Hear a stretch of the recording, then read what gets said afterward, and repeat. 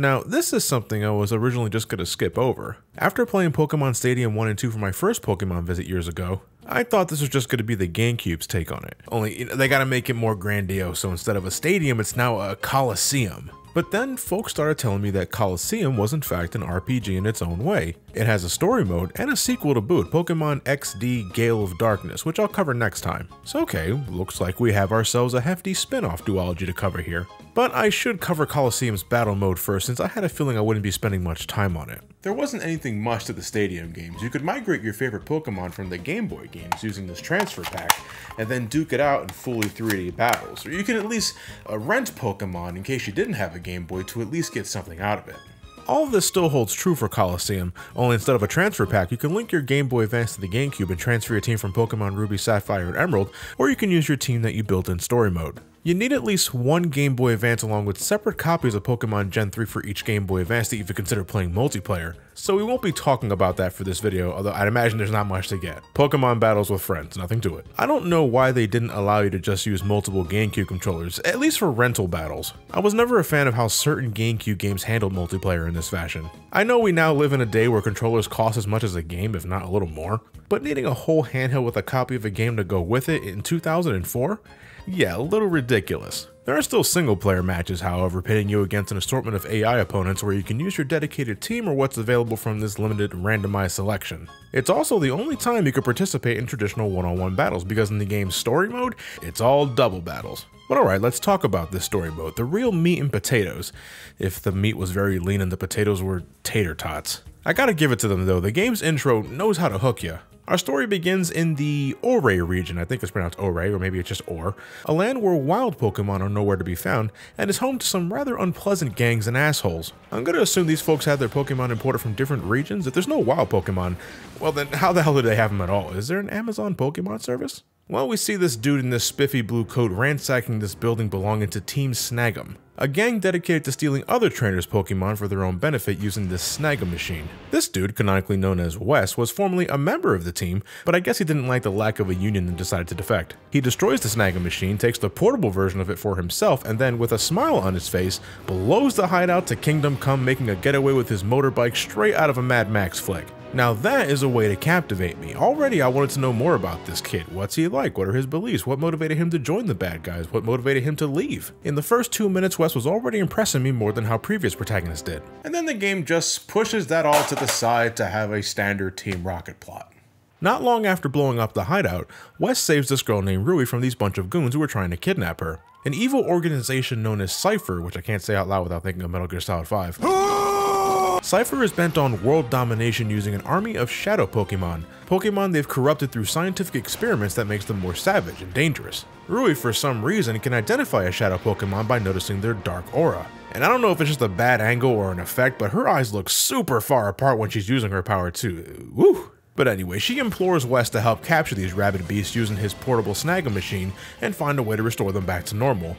And that is about the gist of this story. From this point, you travel from location to location, beat up some gangsters in Pokemon battles, and take on Cypher's team of misfits. This disco dude, this big oaf, this forgettable lady, this forgettable scientist, and one of the most obviously evil designs for a villain I've seen in Pokemon yet. Nothing much comes from these guys besides the usual antagonistic qualities. They're jerks, they want to use shadow Pokemon for nefarious means, and when you whip their ass, they hightail it out of there. Colosseum's story mode is what happens when you take the Team Rocket subplot and make that the entire focus, and on paper that is absolutely fine. Colosseum breaks away from the series formula in several ways. You don't travel in routes to get from one location to another, you simply pick the next area on the map, and then you immediately travel there on your motorbike. This also means no HMs, no trees to cut, no rocks to push, no waterfalls to climb. There are no wild Pokemon encounters, it's just trainer battles, there's no Pokemon League, no Elite Four. These are just not a thing in the story, and that's fine. As far as the story goes, I'd rather they just focus on one element and flesh it out to make it more engaging, but this game falls flat on that anyway. Cypher is no more interesting than anyone we encounter in Team Rocket or Team Aqua and Magma, given how no time is spent fleshing any of these villains out. Nobody's fleshed out here, and in Wes's case, that's so disappointing, because that intro showed me a lot of promise. I'm thinking this is going to be a refreshing change of pace. He's smiling after blowing up a building filled with former companions, he's got this badass bike, just take a look at him. In any other game, he would be the antagonist, a rival at the very least, and this was our main character.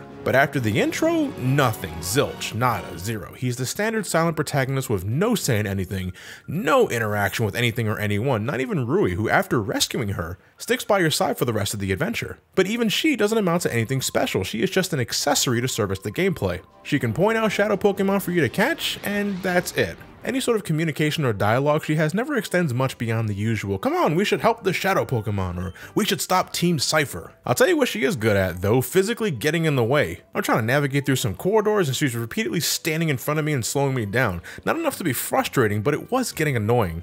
It's all a shame too, because a darker story has tons of potential in the world of Pokemon, and honestly, I thought the region itself was rather interesting. A little small, yeah, but I like the idea of an area that's not all jovial. The world's not all sunshine and rainbows, and this region is a good example of that. There's a couple of towns that are the standard flavor, full of bright colors complete with Pokeshops and Pokemon centers to heal your team, but there's also places like Pyrite Town or the Under, where you got your cynics, your assholes, and those that don't really give a shit. It also costs actual money to heal your team here, which I know is nothing new for traditional RPGs, but in Pokemon, what, it's not always free? Oh shit. But again, doesn't mean that much because the execution is half-hearted, but the idea is great. I admire the attempt. And maybe this is something that Gale of Darkness will fix. It feels like the story mode of this game was an obligatory inclusion. Something to get more bang for your buck in terms of sheer playtime, but the lack of substance kills it. It's 10% story and 90% Pokemon battles, and ugh. It's nothing but double battles in Colosseum, and in Pokemon, before Generation 5 and beyond, these can be very slow. There's nothing snappy about them. Battle animations can be drawn out and take a little time to resolve. For what it's worth, battles look good, and the special effects for techniques have a lot of crunch to their design. The Pokemon look good in action too. Some of them, particularly the Generation 1 Pokemon, don't look much better than their Stadium models though. I wouldn't be surprised if it was just their Stadium models with just a tad more polish. I mean, just look at Machamp here. Poor dude did not transition to the Gamecube well at all. The game's got some pretty catchy themes too. I can't say much for the town themes or other areas, but I was bopping my head whenever it was time to fight. I particularly enjoyed the themes when you went against Cypher Goons. Reminds me a lot of Mega Man X music from the PS1 era. And the Administrator battle themes is kind of a weird mix of being silly and serious, which fits perfectly when you're fighting a man with a Pokeball as an afro. A game with nothing but double battles does call for a more strategic approach, like in Gen 3, because you have to consider what moves will affect the playing field in its entirety. There's also more incentive in using status conditions for buffing purposes or disruptions, and since this is the Generation 3 spin-off, we have the inclusion of natures and Pokemon abilities to also consider when cooking up strategies. Colosseum is one of the hardest games in the franchise. No wild Pokemon means you can only rely on trainer battles to gain experience, but the linear progression along with the lack of routes between towns means you're likely just fighting the new trainers as you're proceeding through the story. As such, trainers are always at either your exact levels or slightly beyond what you currently have. Though in certain areas, it is possible to have rematches with trainers. It's never really explained, but it's kind of like the whole area resets. But the trainers will have stronger Pokemon, so they do scale with your progression to make experience gains worth the backtracking. Still, the Cypher administrators were usually about 5 to 7 levels above what I had regardless, and it caught me off guard repeatedly. With basic type matching, nothing is overly punishing, but you will be investing in healing items more than you've ever done before. Good God! When I got to the Shadow Pokemon lab, I had to leave and re-enter the area 3 times because of a large number of trainers that were impeding my progress, who would often ambush me out of nowhere and drain my resources fast because the level gap was still so small. But you know, there's nothing else to this dungeon otherwise. You get to this point where one of the lab scientists activates the alarm saying you can't leave the area now, but you can still just walk out of the place. And this is a small thing, but you got these set of stairs here with an elevator that you can use once you clear the area of its trainers. Elevators are normally used as a shortcut to get to the exit faster. It's only 2 seconds faster than using the stairs. As weird as this sounds, I think this perfectly sums up the amount of thought that went into the dungeon design of Colosseum. I feel this is an RPG that only cares about the battle system and not so much the world around you. On a more positive note, I felt Colosseum did help me see the benefits of moves I would never consider using earlier. Helping Hand to make my partner's next attack more punishing, manipulating the weather to weaken my opponent's accuracy or force them to use specific moves to my advantage. I found great use in debuffs this go around, the Confused status especially. What do you do when you can't defeat your opponent in 1 or 2 shots? You gotta find other means, and Colosseum helped me in thinking of new strategies, which was fulfilling to a degree. But before I elaborate on that point, I'd say another reason for the higher difficulty is the extremely limited selection of Pokemon available. You start with an Umbreon and Espeon and they're plenty capable, but you will need to add more to your team as you press on. And unlike earlier games, you start with Pokemon in their high 20s to early 30s, so you have more in your arsenal of moves from the start, but so does your opponent. In a way, the game kind of assumes you played Pokemon before because it doesn't waste time with tutorials and all that sort of thing. You're just kind of thrown in there, which, I don't know, might be a good or bad thing for you. With no wild Pokemon, you need to use your portable Snag-'em device to take shadow Pokemon from other trainers and then add them to your ranks. Despite the different circumstances, it's no different than catching Pokemon in other games. You weaken the Pokemon enough, throw a ball at it, and then hope for the best. The opposing trainer will also not give a flying shit that you're attempting this, for the record. I know the majority of your fights are against evil dickheads, or at least implied to be douchebags, so there's no real moral conundrum here, but you think the trainer would at least get on your ass for attempting to steal their Pokemon. Evil or not, if I saw someone trying to take my Pokemon, I'd stop the battle immediately and beat the shit out of that trainer. But that's not the case here, there's no repercussions. However, not every Pokemon is a shadow Pokemon, and when Rui does spot one, it could be someone you're not familiar with at all.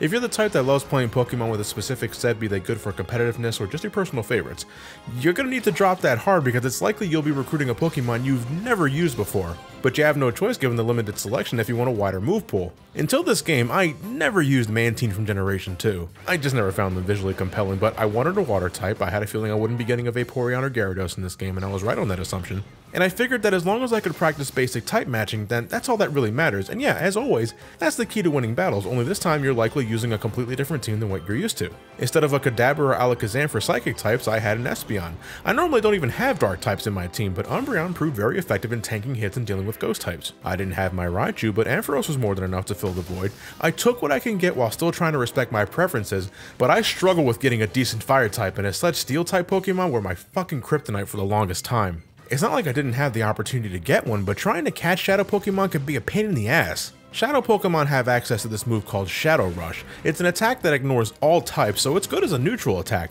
but every time it's used, it does a little damage to the Shadow Pokemon. I've lost like 5 attempts at catching a specific Shadow Pokemon because the piece of shit would use Shadow Rush while it was in critical health, and it ended up fainting as a result. Well, guess I'm not adding that one to my team, and I didn't feel like resetting my game to try again because I didn't want to reset my current progress. Sometimes you find Shadow Pokemon after an onslaught of like 3 to 4 trainers, so what, did you really want me to rush back to a save point after every individual trainer I came across in the off chance that I run into a Shadow Pokemon, and even then a Shadow Pokemon I might give a shit about? Nah man, I gotta get a move on. But you go ahead and add a Shadow Pokemon to your team, but since it's under the influence, it can't amount to much at first besides using Shadow Rush. There's also a chance that the poor thing can enter Hyper Mode, where it enters an emotional fever pitch. Their critical hit ratio goes up significantly, making Shadow Rush a pretty potent attack. But you can't use items on them for healing, there's a chance they won't listen to you at all because they're out of control. They may even attack your teammates. The very process of entering Hyper Mode eats up a whole turn itself too, which makes no sense to me. You can snap a Shadow Pokemon out of Hyper Mode by using this call feature. You shout out their name and they calm down, but this can only be done in battle. If a Shadow Pokemon finishes a battle in Hyper Mode, then you can't heal them in the overworld unless you use a specific item on them to get them out of it, which isn't always immediately available. Shadow Pokemon also don't gain experience, and this scared the shit out of me at first. I'm thinking, oh fuck, do I need to repeatedly catch Shadow Pokemon at higher levels just to remain current? God, that sounds obnoxious, but no, it's possible to remove the corruption from a Shadow Pokemon's heart. You can use a Time Flute in this shrine at the Relic Forest, and use the power of Celebi, the time-traveling Pokemon, to restore a Shadow Pokemon back to normal. There's only 3 of these in the whole game though, so for everyone else, you gotta do the more rigorous purification process. To purify a Shadow Pokemon, you need to drain this meter below their health, which you can eventually do by using the Shadow Pokemon in battle, walking with it, using special items, taking it to a daycare. As the meter drains, the Pokemon will slowly gain access to their previous moves. And when the meter drains completely, you can take the Shadow Pokemon to the Shrine in Relic Forest and complete the purification. They regain all the experience they missed while in their Shadow state, and could very possibly jump ahead a few levels because of that. It was enough to evolve my Flaffy into an Ampharos, and I breathed a sigh of relief, but then I also thought, oh shit, I gotta do that again for every Pokemon I want added to my team. The very thought alone was exhausting, and that is how I can describe Colosseum. It is exhausting. In a game with little story, where all you do is head to the next area, fight the trainers in your way, fight those trainers again to purify your Shadow Pokemon, and then repeat the whole process again later on, Colosseum got old quick, and by endgame it reached a boiling point. Cypher admins were always several levels above my team, but the final battle is 6 fucking battles in a row with no breaks. 4 trainers, the head honcho of Cypher, and then the real head honcho of Cypher who shows up with no build-up. It's pathetic. But the dickhead still uses Pokemon that are about 14 to 16 levels ahead of what you're using, and the team is competent as fuck. A Caesar, a Salamence, a Slaking, just to name a few. This was one of the most obnoxious difficulty spikes I ever encountered in a Pokemon game. And what was originally a rather short game for RPG standards was now adding about 3 hours to the clock because of the amount of grinding I needed to do. In a game of nothing but double battles that are just as slow as stadium battles, all this just to stand a chance. I've already revisited these areas countless times just to purify my Pokemon and catch up on levels, and now I gotta do it all again more rigorously because of the sheer level gap. At least you can jump straight into the final match should you lose, but the developers overdid this bit, given the limited resources. I didn't want to play the game anymore at this point, I was burnt out. But I stuck around and I managed to win eventually, and the day was saved. And there's not much to the post-game besides nabbing more shadow Pokemon for completionist's sake, though you do revisit the Snag'em hideout that you blew up in the beginning, and why wasn't Team Snag'em a bigger part of this story? You blew up their base. There's a fight with the leader near the end of the game, but that's the only time he ever shows up. You'd think he'd be on your ass big time after blowing up his house. Well, all I can say is that I hope Gale of Darkness is a better time. Colosseum has plenty of good ideas, and I admire how it requires you to take a slightly different approach to the standard Pokemon formula. But despite the attempt in changing the status quo, it doesn't do much to change the foundation to give it its own identity. If you're going to remove core elements of a traditional Pokemon game but don't bother to fill the gaps you left behind, then you end up with something shallow. A bare as fuck story, nothing much to do but Pokemon battles, and there's still a need to grind your ass off to even finish the game. It is not broken, it is completely functional, but it is tiresome and one I'm glad I'm done with. You can skip this one, stick with the mainline games. So if you're heading to MomoCon this Memorial Day weekend over in Atlanta, Georgia, I guess I'll see you there. It's Brain Scratch Com's 10th anniversary this year, and I still don't know what that means just yet. But when I get back home, I'll be taking a look at Colosseum's sequel, Gale of Darkness, for the Gamecube, and then, finally, we'll get to Pokemon Generation 4. I know I'm taking my time getting there, but I do want to cover a few bases here, so just wait a little longer, then we'll get there together. Thank you all for watching, have yourselves a fantastic night, and take care. You cannot steal our Pokemon! Who will save the Pokemon? Gotta save them. Gotta save them all. You can save the Pokemon. Gotta save them. You gotta save them.